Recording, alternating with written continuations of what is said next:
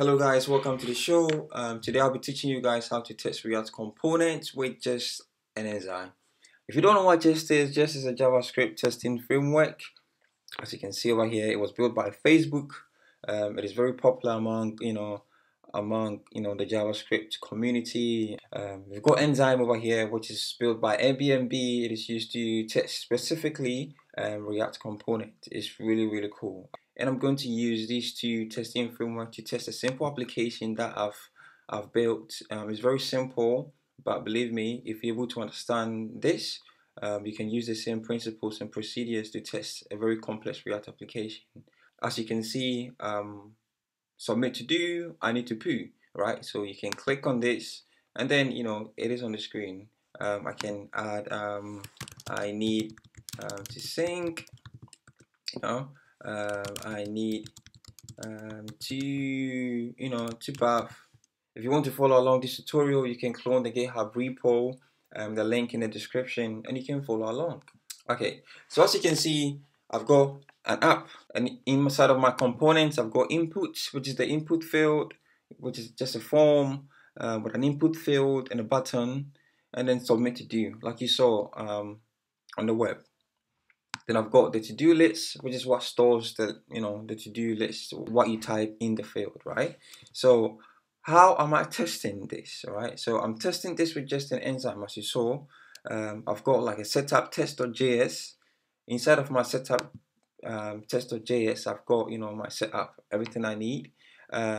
Where am I getting this from? Well, if you want to know how to set up, I'll advise you to check the Airbnb website. The setup test.js, like the name suggests, setup, right? It runs before all the tests inside of my test directory runs. So this runs first before everything in here runs, all right? Then I've got a jest config.js. Inside of my jest config.js, I've set verbose to true. Then I've set setup files after env to point to the setup test.js. I'm telling Jest that, okay, when you start running, my setup file is inside of the setup test.js. Okay, let's get straight into the testing bit, because that is what I would like to take you guys through. So I've already written the test, right? But I'm going to take you guys through how everything works step by step. Okay, and I'm going to log stuff in the console, in the terminal, and you guys can see what is going on in the application. All right, so I've started off by importing React from React, as you usually do, because I'm writing JSX. I've imported Shallow from Enzyme. So Shallow is an API given by Enzyme. Like, it gives like a snapshot of what the component is, but it gives a shallow version of what the component is, right? So you've got a shallow and you've got a mount. And I'm importing input from component input. So, and I will put an S over here to ignore it. Okay. First of all, I've got a describe block with an input field. So the input is that you can put whatever you want, but I like to put that input, which is the name of the component that I'm actually testing. Then I've created a JavaScript variable called wrapper. I've got it before each, which runs before each of these 8 blocks, right?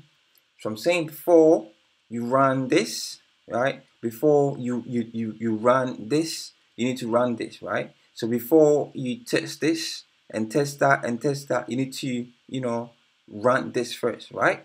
So I've got a before, which is a wrapper, which is a shallow of the inputs. Okay, now let's see what this wrapper looks like over here. So I'll do console.log wrapper.debug. Okay,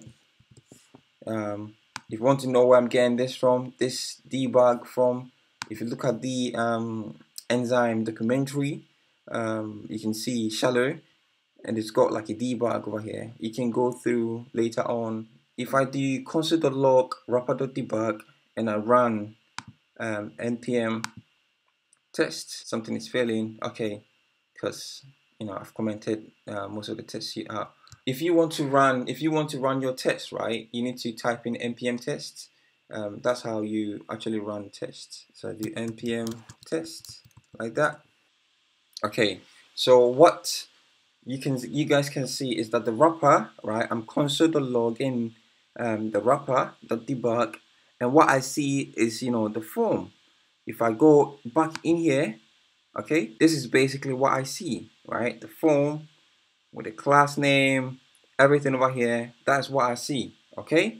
So we can see that I've created a constant called input. I'm saying wrapper.find, saying wrapper, whatever you see over here, find, something with a class called input field, okay?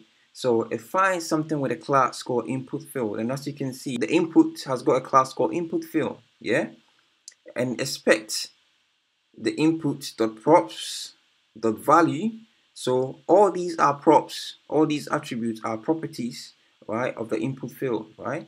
So I'm saying that the input field.props.value, the value of this prop. So I'm saying, okay, look through all these props, all right? I don't care about anything else. What I care about is the value prop. Enzyme comes over here and sees this value prop, and it says, okay, I want the value prop. I'm testing that the value prop when it starts is undefined, which is actually what we see over here. Okay, so it passed. That is the reason why you can see the green tick over here. Okay, the next step is that it contains a button. So I'm checking that this form over here contains a button. How am I doing this?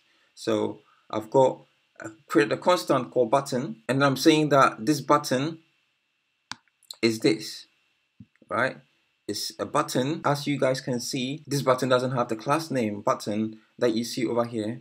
This is because I'm using contain matching element, and contain matching element is an API of the shallow API. So it's a method on the shallow API. Will match everything that is similar to this, but you don't have to give it like the whole prop, the whole attributes that the actual node has. You just have to give it just a little bit. So for enzyme to find it, you don't have to give it anything.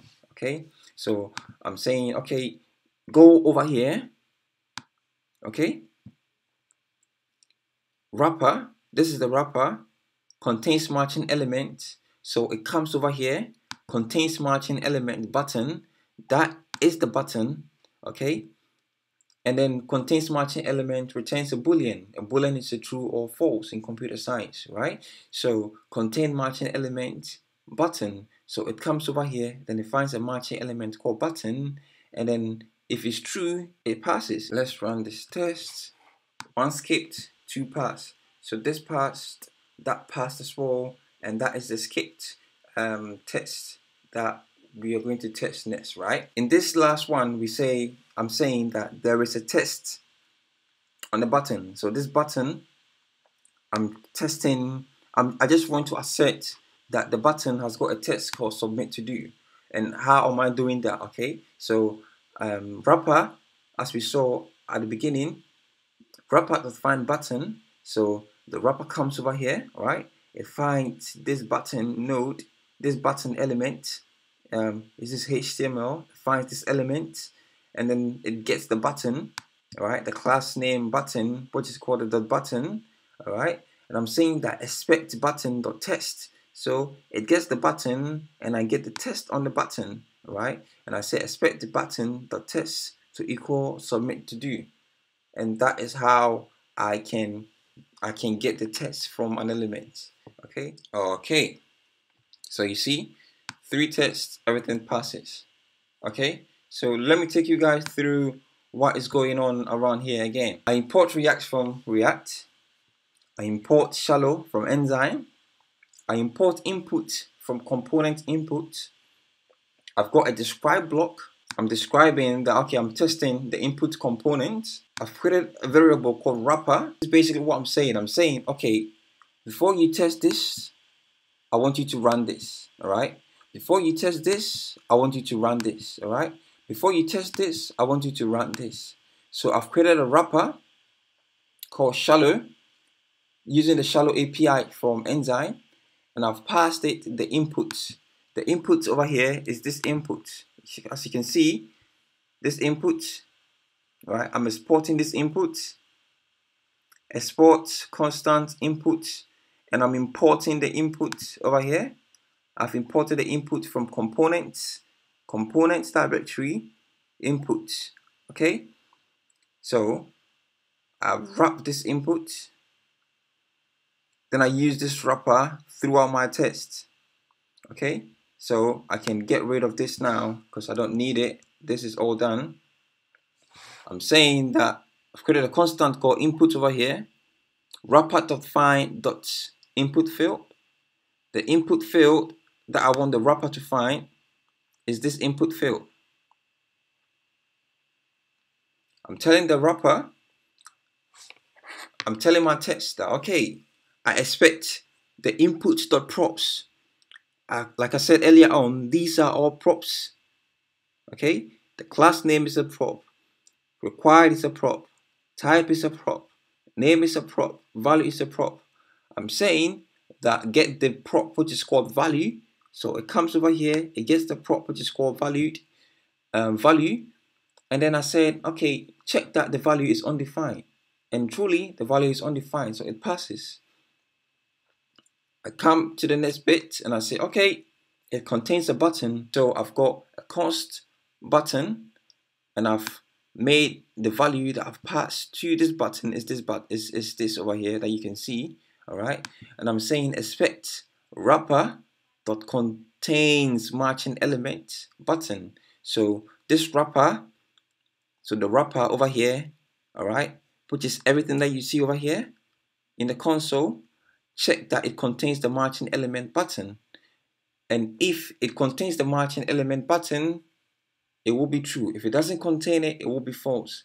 In this case, it is true because it contains the matching element button. I'm saying that the button has got a test.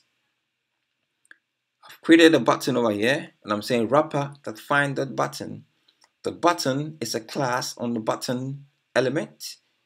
So find.button, it finds this as I've highlighted, and expect button.test to equal submit to do. And that's exactly what I see over here, submit to do. Okay,